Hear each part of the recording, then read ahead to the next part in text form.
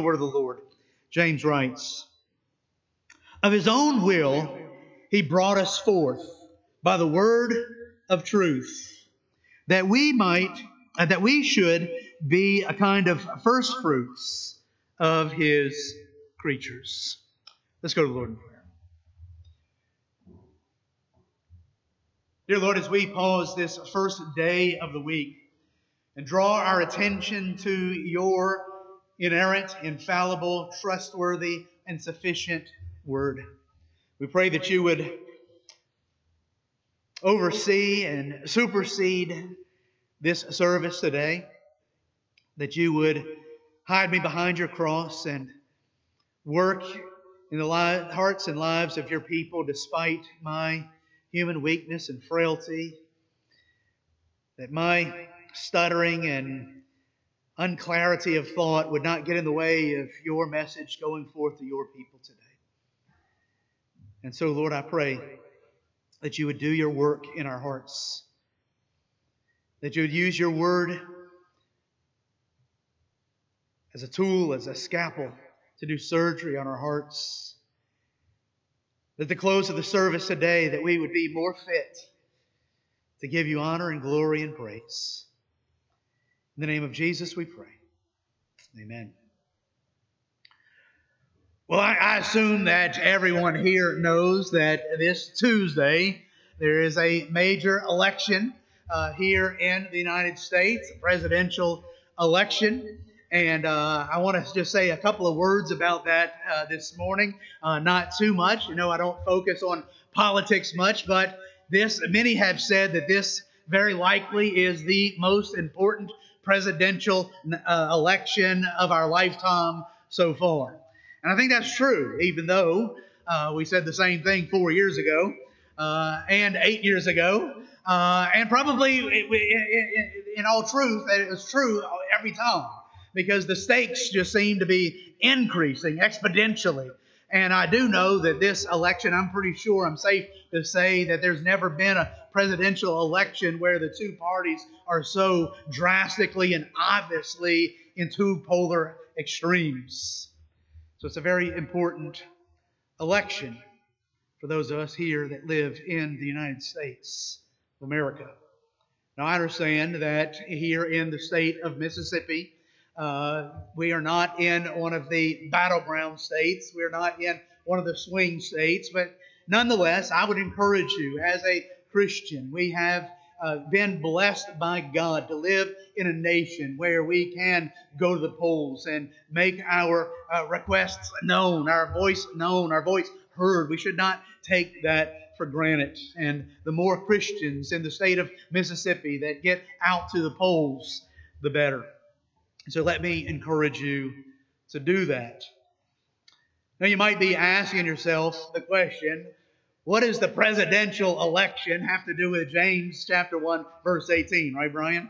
Well, hear me out. I hope this doesn't come across as an awkward pun. I'm not really trying to be, but there is a connection here, a very loose tangential connection, but one nonetheless, because as we think of the presidential election, this passage of Scripture does deal with the biblical doctrine of election, as well as the biblical doctrine of regeneration, the authority of Scripture, and a few other things. Now, as we talk about the doctrine of election, of course, the Bible is not talking about, when we speak of the doctrine of election, we're not talking about a people electing a ruler. Instead, it's actually, if you think about it, it's a ruler electing a people, you see. And so here in this passage, it is not talking about us choosing a leader over us. It's about a leader over us, namely the supreme leader of all, the King of Kings and the Lord of Lords, God, the sovereign God of the universe himself, choosing you. If you're a believer, if you're a Christian, we're in that number. And so let me kind of unpack this a bit as we look at this. Just one verse of Scripture. I just wanted to look at one verse today because it's so packed with theology that James just assumes that we're understanding as he is making his point, but I don't want to make that same assumption here this morning. And so let's see if we can make some sense of it all. And so at first, the first point that he makes, and as we kind of divide this verse into three constituent parts and kind of put them together. The first thing that he mentions is the doctrine of election, as I said, and the doctrine of regeneration. Now, I'm using big words intentionally here because they give some specificity to the theology that James is addressing. And I'm going to go ahead and just stick my neck out and maybe even kind of go on a little bit of a rant this morning, Andrew, about some theology and being specific with our theology, because I think that one of the major problems in American Christianity in our generation is the fact that the last couple of generations have sort of watered down our theology to try to, and with good intentions sometimes. I should say sometimes. There have been some very bad actors in this whole thing of Christianity in America today. I'm not talking about the bad actors that are intentionally doing all of those things. We've talked about those before. We'll talk about them again. But I'm talking about well-intentioned people being what I call sloppy theology. Sloppy theology. Their intention was that some people just have short attention spans and they don't want to get tangled up with big words. And so let's just water this down to make it simple. And do we really need to talk about regeneration or justification or the imputed righteousness of Christ and all these big technical words? Can't we just talk about getting saved? That's their mentality, you know. And so and there's some advantage to that. However, it has some disastrous consequences.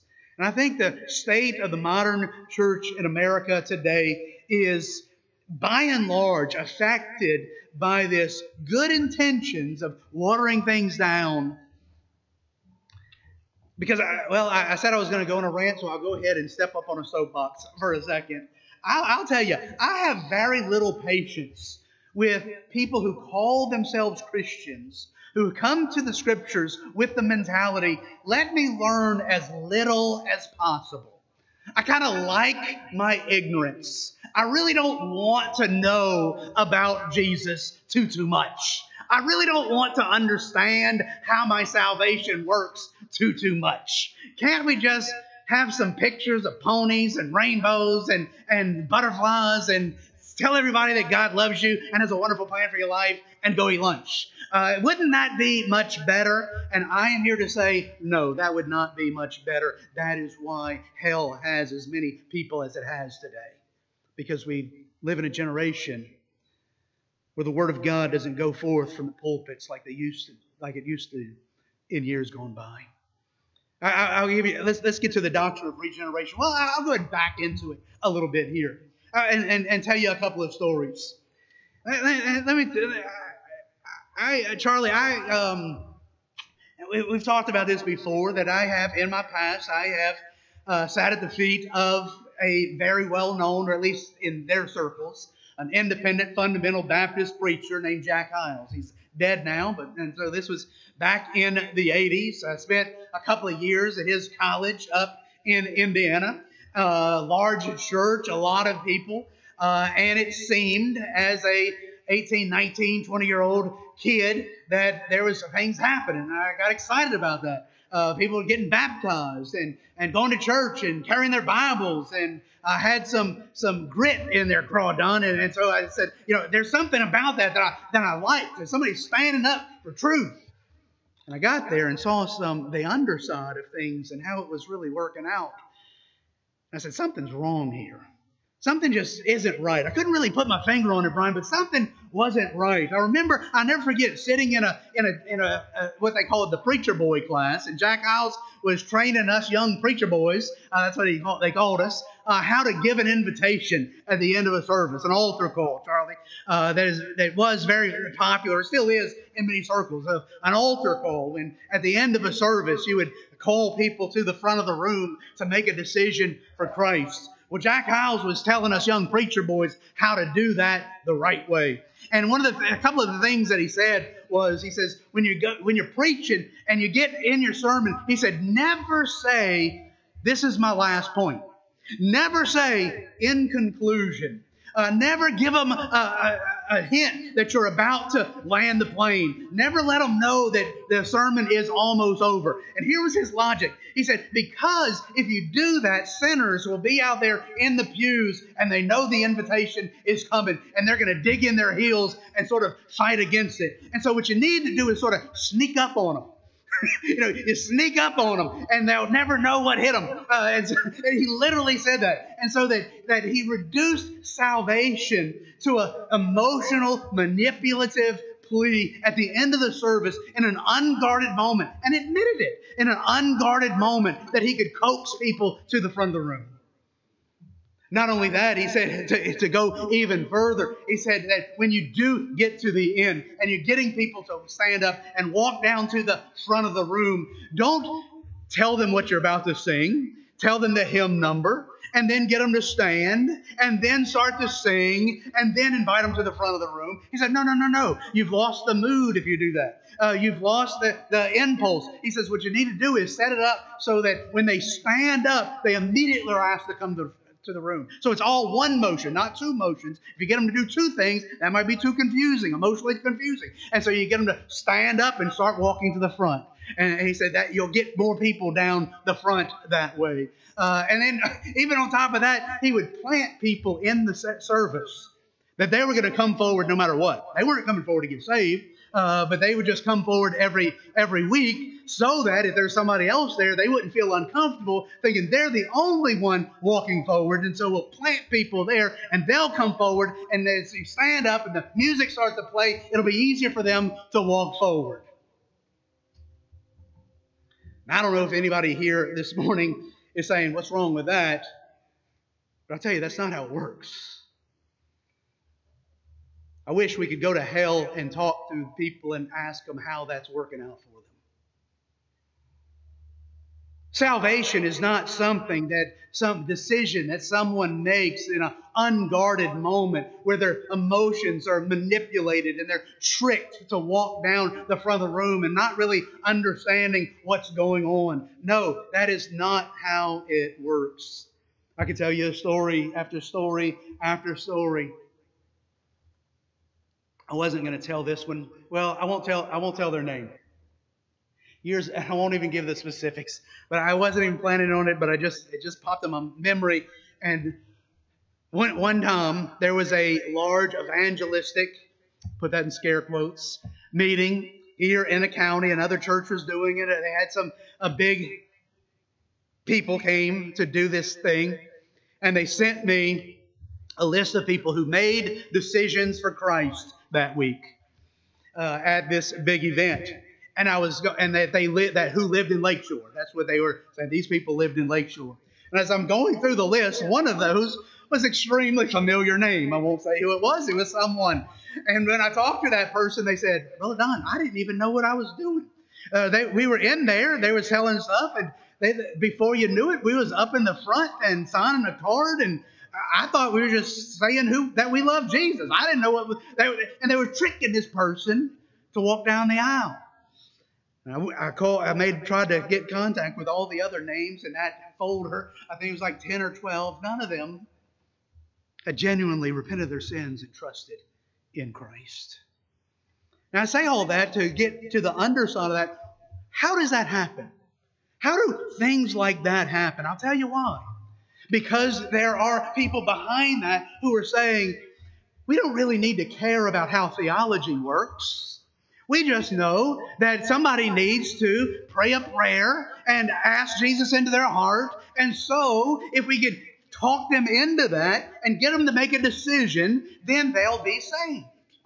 The problem is with that is not just the practice. The problem is the theology underneath it. And so let me be blunt and say, a person is not saved by a decision they make. Did you hear me? A person is not saved by a decision they make. It's a false doctrine called decisional regeneration. It's very similar to a false doctrine that we see in some denominations that we as Baptists will be very quick to point out, called baptismal regeneration. There are some denominations that teach in order to be saved, you have to be baptized. Now, we believe in baptism. We believe that once you are saved, you ought to get baptized, but that baptism does not save you. But there are those who twist the scriptures and stand them on their head and turn them inside out and say that when you're dunked underneath the water, somehow that water has some sort of magic effect on you spiritually, and that you're saved by getting dunked in the water or sprinkled as a baby. And the Bible is very clear on that. And we as Baptists are very clear on that. That baptismal regeneration is a damnable heresy. That is not how you get saved. That is turning people away from God, giving them a false hope. I would say the same thing about decisional regeneration. Decisional regeneration that tells someone that you are regenerated, that you are born again. We have reference at John 3 when Jesus is talking to Nicodemus about being born again, that it is something that you do. You make a decision, and your decision triggers your new birth. The Bible is very plain that that is not how it works. Here we see in James chapter 1, verse 18, we see whose initiative is behind your new birth. Notice what he says in verse 18. Of His own will. Who is he speaking of? God, the Father of lights, there in verse 17. Of His will you have brought us forth by the word of truth. You have brought us forth. You have regenerated us. We don't regenerate ourselves, or to use Jesus' language, we don't birth ourselves. There's an old joke. It's a horrible joke, especially with my dad here. I heard this father and son who didn't get along. I praise God that I have a godly father and we get along very well. This father and son didn't get along, and the son told his dad, he said, I never asked to get born. He was telling his dad, I didn't ask to get born. And his dad retorted back. He said, good thing you didn't ask to be born. I'd have said no. But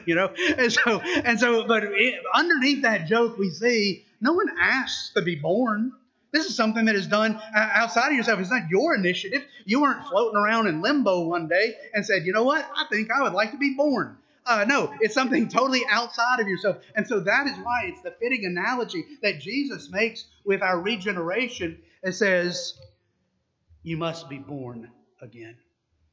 This is why in John chapter 1, he says that we're born not of the flesh, not of blood, not of the will of man, but of God. Here in James chapter 1, verse 18, he says, Jesus has the initiative of our salvation. Now, here's where I want to explain why I said a moment ago, why we use these technical terminologies of regeneration, justification, imputed righteousness of Christ, forgiveness, the adoption. All of these things are aspects of our salvation. When I was growing up, I'm not trying to belittle the church that I was raised in, but somehow along the way that I thought that regeneration and justification and some of these other words were just big words that all meant the same thing, salvation. But in fact, salvation is sort of the big umbrella. And in that, there's aspects of our salvation that all can happen, that all do happen simultaneously. It all happens at the same time.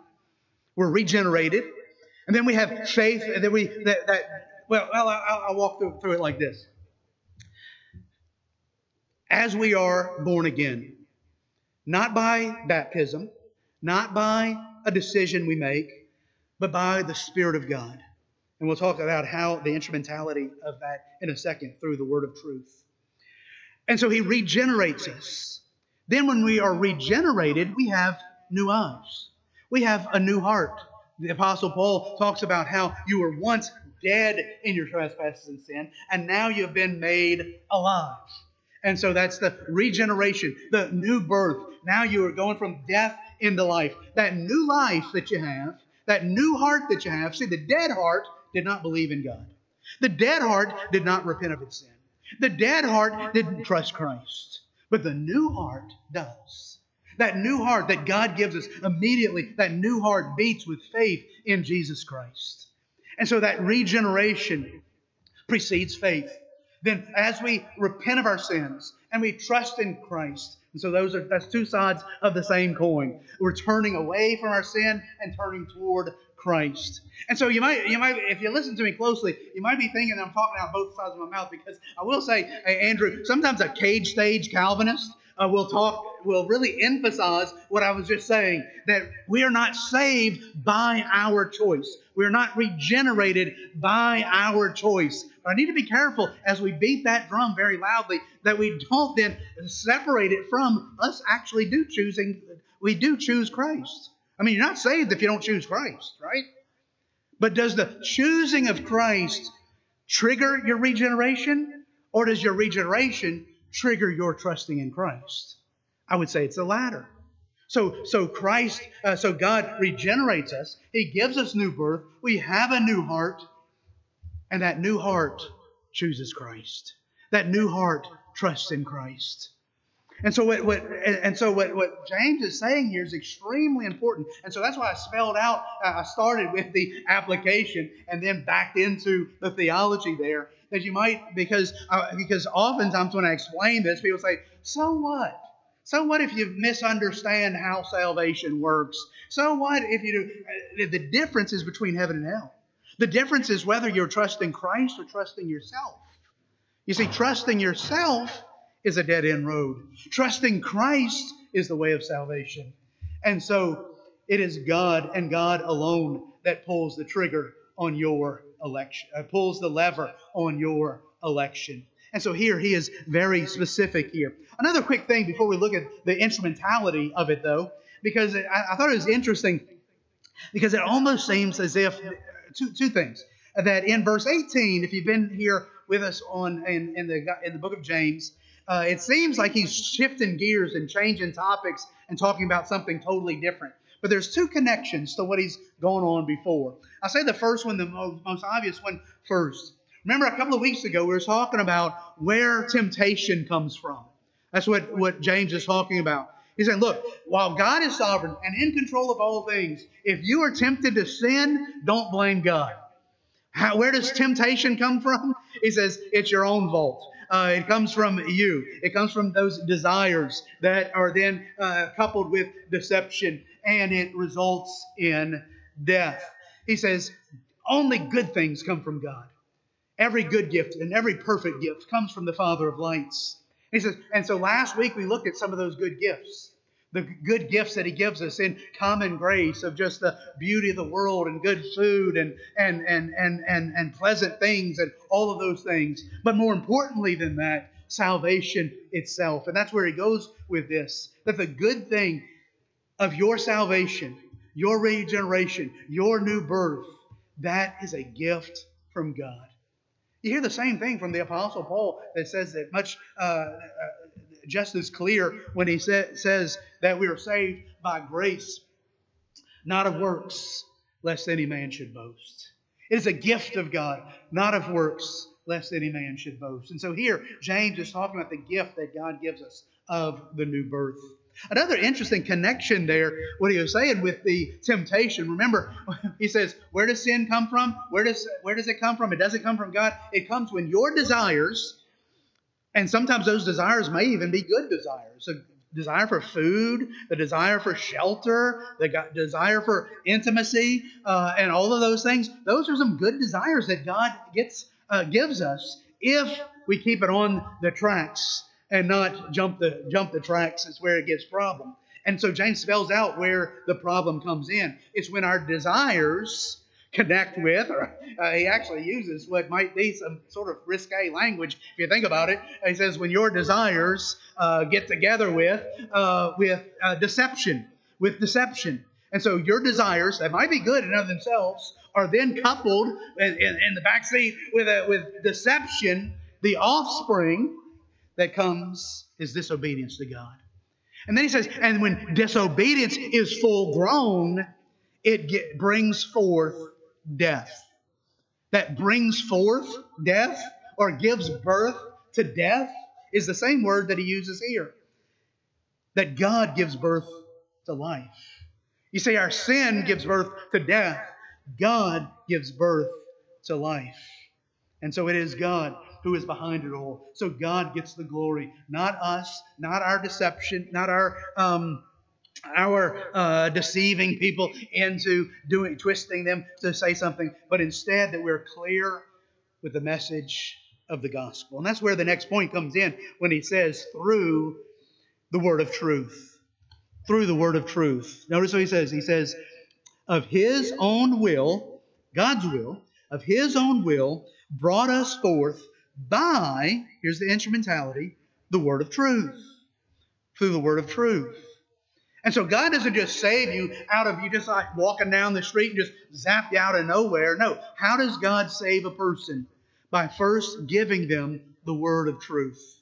And he does that through means. He does that through our giving them the gospel of, and I'll talk more about evangelism and missions for those of you that will join us for our Bible study at Bayside this afternoon, evangelism and missions and all the various ways that we can give the gospel to people through preaching, through discussions, through gospel tracts, through YouTube videos, through social media, through discussions over the dinner table, over the back fence, in the back of leaning over the back of a pickup truck. However those conversations come, it's the word of truth that God uses to bring life.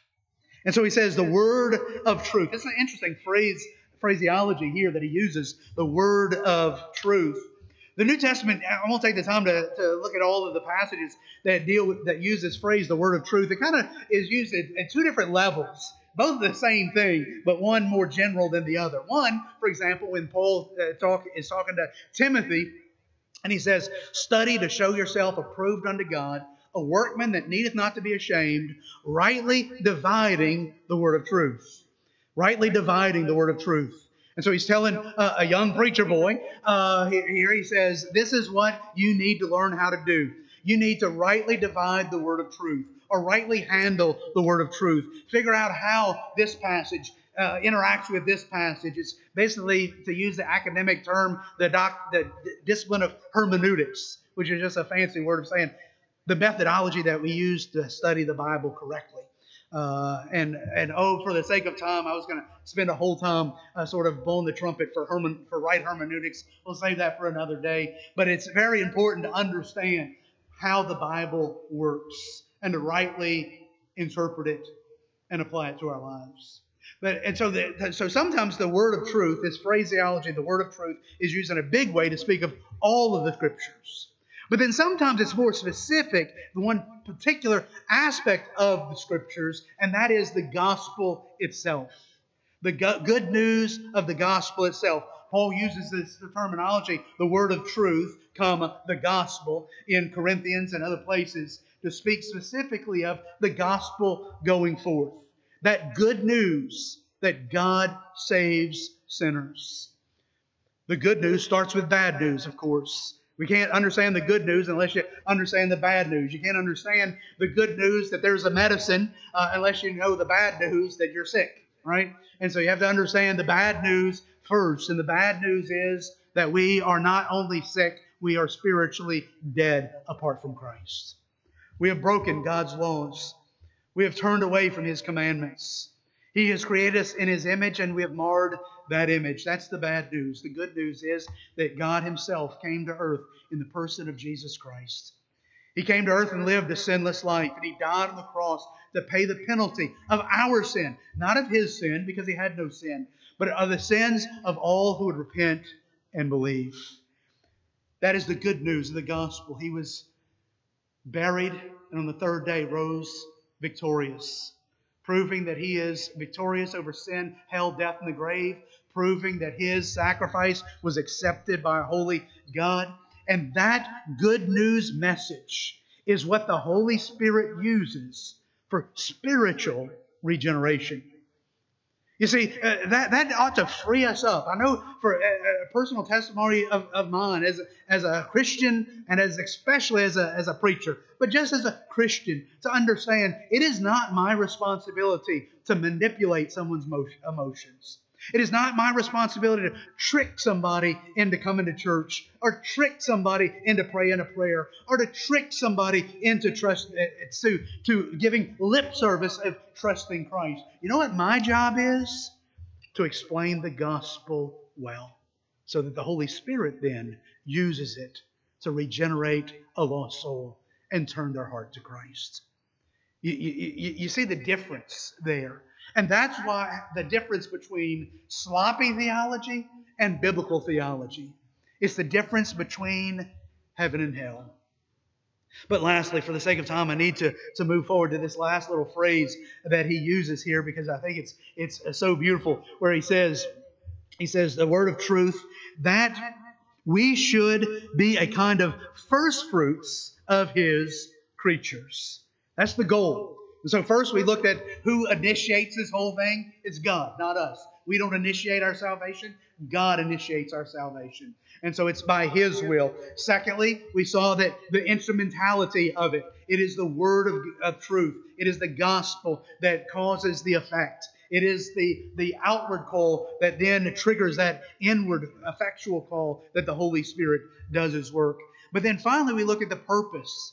It is so that God could have for Himself what James uses here is first fruits. Have you ever come across that phrase before, first fruits? If you click on it, you can click on it and go back to the Old Testament. It's an interesting background here. I'll try to be brief. In the Old Testament laws, they were required, and remember this is an agricultural, agrarian society, and they were required to take their first fruits of their harvest, of their livestock, and give them as an offering to the Lord. And so their first fruits, it meant not only the earliest crops, it was that. It was not only your earliest crops. It wasn't as if God says, okay, what you need to do is you plant your garden, you plant your fields, you harvest them all, and once your family is taken care of, and once you have enough food on the table, and once you share it with your neighbors and friends, if there happens to be any left over, you can bring it down to the church. That's not what he said. No, that's not how it works. God deserves your first fruits right off the top, from the very beginning, before everything else. You know why? Because what that's doing is admitting that all of these things comes from God anyway. You know, we can till, the Bible actually says this specifically. You can till the ground and you can plant the seed, but it's God who gives the increase. And so in the Old Testament, under the Mosaic laws, they said to symbolize that, to reinforce that, to lend our agreement to that, as a great object lesson is, right off the top, that is what we give to the Lord, because He is the one who gave it all to us first. And so the first fruits. But also in that first fruits, it's not just the earliest. First also can denote the best. And so first in priority.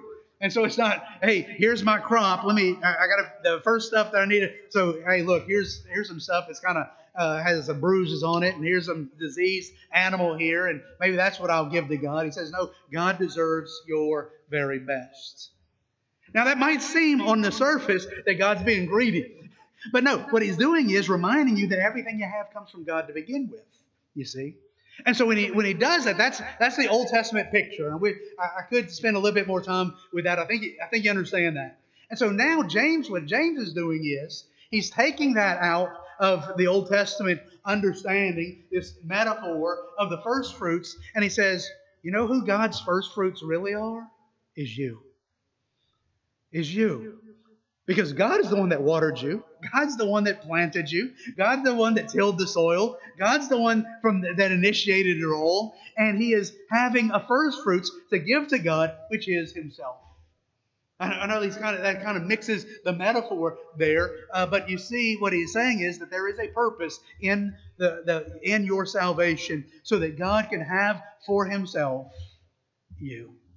It reminds me of the old missionary story that I heard years and years ago about a missionary having, it was like in Africa or something like that. And he's taking up an offering with this guy that had been to the service the week before that had gotten saved. And when they gave the offering, everybody kind of walked up to give the offering, similar to the way we do it. We don't have it part of the service now, but we do have offering plates up here, so you can, after the service or before the service or whatever, come and give what you can. At this particular service, a guy that had gotten saved the week before walked down the aisle, and he picked up the offering plate. And since he didn't have anything to put in the offering plate, he put the offering plate, and they had like his big basket, put it on the ground, and he climbed in it himself.